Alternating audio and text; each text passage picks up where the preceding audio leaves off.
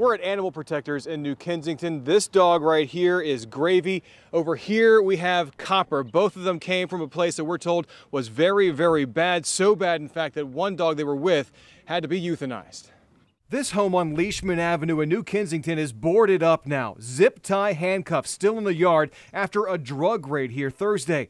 Heroin and crack allegedly seized from the home, but the condition of this dog might be the most disturbing find. It looked almost lifeless. We weren't even sure if it was actually alive. Jody Barisco with Animal Protectors of Allegheny Valley was called to this house. She says it was filthy, glass and garbage everywhere.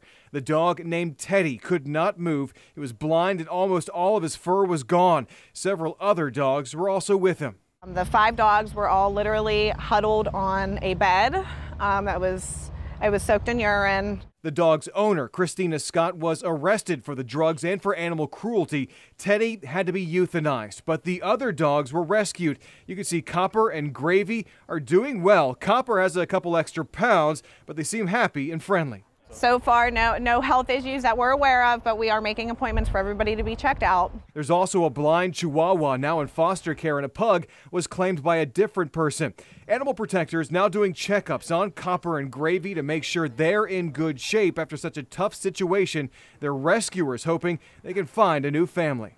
That's probably the best feeling, is going in and knowing that we pull them out and they're going to have another chance at life. Animal Protectors hopes to have these dogs ready for adoption within about 2 weeks. They're also trying to raise money to pay for a new shelter so they can help even more animals. Reporting in New Kensington, Bob Hazen, Pittsburgh's Action News 4.